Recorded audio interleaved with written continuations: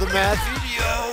Great to have you here again, my friends, my math wizards out there, my awesome 5th graders. Yes, it's so cool for you to come by. We're doing lesson 2.2. Yes, it's the second lesson of, you guessed it, chapter 2. What's our topic? Well, it says that we're going to divide by 1-digit divisors. Okay, cool. I like division. Our essential question, this is our learning target. It says, how do you solve and check division problems? Oh, I like this. This is kind of like that inverse operation that we were looking at in chapter 1, I believe. Anyway, let's go ahead and get started. What? Oh, that's right. First we have to unlock the problem. That's right, my friends. It's real world, baby. Real world. Real world. Now it says here that Jenna's family is planning a trip to Oceanside, California. Oh my goodness, that's so close to where I live. They will begin their trip in Scranton, Pennsylvania, and will travel 2,754 miles over 9 days. If the family travels an equal number of miles every day, how far will they travel each day? All right. And our little helper along the side here says that, yes, you can underline the sentence that tells you what you are trying to find and to circle the numbers you need to use, which is a standard practice of Go Math, so that we break the problem into pieces. But I'm going to do something a little bit different here. I am going to underline and circle my numbers, but I'm also going to be thinking about what this division is about. I think it's like, why are we dividing? Well, a couple of key words that come to mind, which I would like to point out. One is definitely the equal number. We talk about the equal number of miles every day. That's usually an indication that we're going to be doing division, because we're taking a certain amount and we're dividing it, which is one of the numbers that we're going to circle, because this is important. 2,754 miles over 9 days. So I'm going to have to circle it here and then also circle it over here, because it's very important numbers that we're going to need to have in this. Now, when we think of this right here, we think this is the dividend. And I know some of this is a review, and there's a reason why I want to cover it today, because I'm going to expand on the idea of division as well. But dividend is kind of like, we think of that whole part that we're going to break either into equal size groups, okay, or the number of groups. Here, this is the divisor, and this is the number that is going to tell us how many equal parts that we're going to make, or size groups. The reason why I say both is because there are two things. One's called partitive and partitive division, and the other one is called measurement division. And the reason I want to cover these two different types of division is because sometimes what we're asked to do is we're asked to put so many of an item in like one bag. So if let's just change this to marbles. If we had 120 marbles, well, we may have 6 bags sitting off to the side. We know the number of bags there are. That's the number of groups. What we don't know is the size of each group. That type of division we call partitive. Now the measurement is the opposite. Measurement tells us that we're going to put so many of an item in a group, but we don't know how many groups there's going to be. So these are the two differences. So in this problem, it's partitive because we know the number of groups. It's the number of days right there. 9 days. We already know how many days it's going to take Jenna's family to travel the 2,754 miles. Okay. What we don't know is we don't know how many miles, okay, they're going to travel each day, as listed in our problem. Did I underline the sentence that tells you what you're trying to find? I sort of did. Obviously, it's right here. It's how far will they travel each day. So this is what we're doing. Why is this important, and why did I take the time to try to explain the difference between partitive and measurement division? Is that sometimes people get confused, because if you have like a multiplication problem like 8 times 6 equals 48, well, remember, I mean, both of those are factors of 48. That makes that a true statement. However, we could make a contextual problem with this information. We could say I have 8 bags of marbles. I have 6 marbles in each bag, so I have a total of 48 marbles. So the thing that we want to remember is if we were to find the inverse operation, that 48 divided by 8 then is going to equal a certain amount. But we could also say 48 divided by 6 is going to equal a certain amount. Well, the 8 here represented, as I gave you the example, were the number of bags. The 6 represented the number of marbles. Do you see that when we divide, we can switch? That divisor could be A, the number of bags we have, or B, the number of marbles in each bag, which is the sized group. I'm not going to go over this every time we do division, but I wanted you to see why sometimes students will get confused what they're looking for. So we have the number of days. We need to find out how many miles in each day. Okay? That's all. Just kind of helping you make a better understanding. That's just what Mr. Wara does for a living. And they pay me for it, which is also very, very nice. Okay, let's go on to the problem. Now it states here divide. We're going to take 2,754 divided by 9. Use an estimate to place the first digit in the quotient. Okay, we did this in the previous lesson. Estimate 2,700. That's a great estimate. 2,700 is very, very close to 2,754. Here I have my basic fact. 27 divided by 9.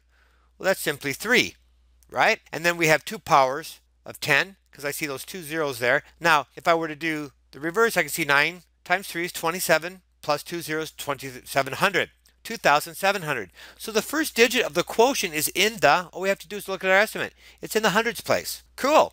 Step 2 says divide the hundreds. And step 3 is divide the tens and then divide the ones. So we get to just kind of go to work. So we know that the 9, okay, represented the number of days. We can't take the 2,000 miles and put 1,000 miles in each one of those days. It won't work. We'll run out. We only have 2. That's why we're moving to the 2,700 here. Now it turns out that yes, if we had 2,700s, yes, we could put at least 100 miles in each one of those days, or we could actually, when you think about it, we could actually do 300 miles in each day, because that 9 times 3 is 27. Okay, again, just trying to explain the division here. Make sure that we're understanding. So now we just end up with 0. It's a standard algorithm. I know that a lot of times you just say, hey, how many times will 9 go into 27? And that's fine. Eventually, that's what you're going to do.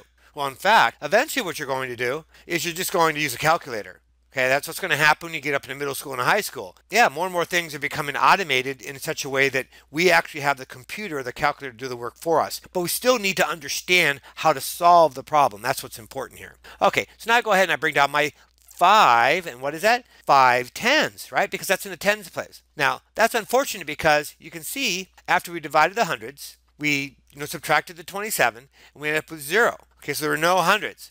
So when we divide the tens, that's not going to work. Look at that. We only have 5 tens. We can't distribute 5 tens into 9 groups or 9 days. That's not going to work. So in this case, what we're going to have to do then is we're going to have to say it goes in there 0 times. Okay, and the reason why we put a 0 up above is because we brought our 5 down right here. And then we need to divide that next number into the 9, and we weren't able to do it.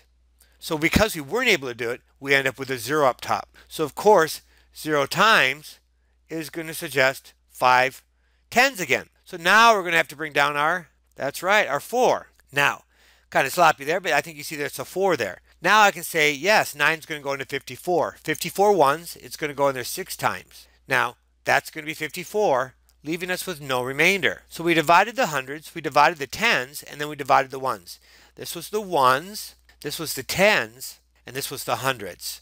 And I'm just writing those down just so you get to remember that when we're dividing, this is what we're doing. This is the conceptual understanding. So since, in this case, 306 is close to the estimate of, and we estimated at 300, then the answer is reasonable.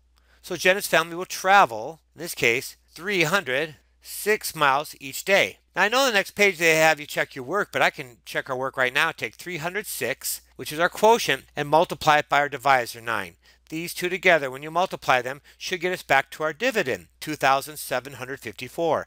Well, there's 54 right there, my simple fact. 9 times 0 is 0. And now I simply add the 5. And then 9 times 3, 27. And now I have my thousands place. There you go. So I put in my little comma, 2,754. It worked out. Woohoo! Down below here, it does say mathematical practices. This is explain how you know the quotient is 306 and not 36. Well, I think that we explained that up above. There was a couple of reasons, a couple of things we could say. Number one, that's a real, we call this a pitfall because sometimes what will happen is students won't put that 0 up above. But how do I know it's 306 and not 36? Well, my estimate right down below told me that my first digit should have gone into the hundreds place, and it did. So if I end up with an answer of 36, well, that would make a lot of sense, would it? Because if I said, well, my first digit in the quotient should have been in the hundreds place, but 36, it's in the tens place, that might be like a big red flag, to say, hey, Hold up, I think I went astray. Help, I'm lost in the woods. No, you have to quickly acknowledge that and then try to remedy it, okay? Or find a solution and say, wait a second, maybe I made a mistake, and you go back and check. Of course, multiplying here is a great way, and I do believe that this lesson said that it was going to teach us how to do that, so it must be on the next page. So let's take a look. So here it says connect. Division and multiplication are inverse operations. Inverse operations are opposite operations that undo each other. You can use multiplication to check your answer to a division problem. We talked about that right at the beginning of the video, and I know this has been brought up in an earlier chapter, an earlier lesson, and that is that, yeah, if you multiply a number, that the inverse operation is like doing the opposite. So you could move this down to saying, well, then 12 divided by 3 equals 4. We say that these two equations are inverse operations because they're opposite of each other. That's simply what it is. Example. Divide. Check your answer. It says to check your answer to a division problem, multiply the quotient by the divisor. Key right there. The quotient by the divisor. That's why it's really important that you understand what each one of these terms are called in a math problem. If there is a remainder, we're going to add it to the product. Again, another math term. This is the answer to a multiplication problem. The result should equal the dividend. Look, another math term. You see, these words are so important when you can start understanding quotient, divisor, remainder, dividend, product. It helps you understand the math better. Now we have 614 divided by 6. They came up with an answer. They got 102, remainder 2. So it's showing us the steps. So we're going to take the 102 then, because that is the quotient. We're going to multiply that by the divisor, which is 6. Well, 6 times 2 is 12. Basic fact, carry the 1. Here I have 6 times 0. That's a 0. Then I simply add the 1. Sometimes students will actually put a 6 here. They do that so fast in their head, they make a mistake. So the only thing that should go here is a 1. Because 6 times 0 is 0. And then 6 times 1, now we have 6. So we have 612. Now we have the adding the 2. Remember, that was our remainder, so we're going to add that 2 on, and we're going to get 4, 1, 6 here, right in a row, and we have 614. Yes, it matched up with the dividend. Oh my goodness, my arrow like, you blasted him. I know.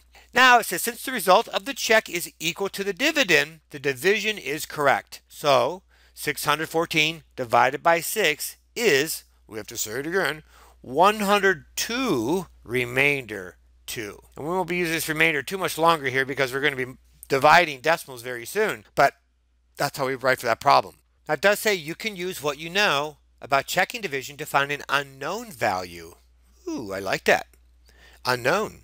Try this. Find the unknown number by finding the value of n in the related equation. And in example A here, we have, it looks like a quotient of 63. We have a divisor of 7, but we don't know what the dividend is. And what is this showing us that we can do? We can take the dividend then, we can say that that's equal to the divisor times the quotient. And that's true, right? We can multiply the quotient and the divisor. That's going to give us the dividend. Multiply the divisor and the quotient. What does n equal? Well, let's go ahead and do that. So 63 times 7 then, that's 21. Carry my 2. That's going to be 42 plus 2 is 44. So I end up with a dividend of 441. That's what should go right there in that blue box. Okay, that's the dividend. It's good that you keep practicing the names of all these parts of a division problem so you can get used to using them, seeing which one's the dividend. Okay, let's go to sample B. Now it says we have, oh my goodness, we have a quotient of 125 with a remainder, which we don't know what that is. We have a divisor and we have the dividend. Well, again, we just set up that equation. We know that the dividend is equal to the divisor times the quotient. It's exactly what we did in the previous problem right there. Except here now it says plus n. That's what we don't know. So we just put it right in a row.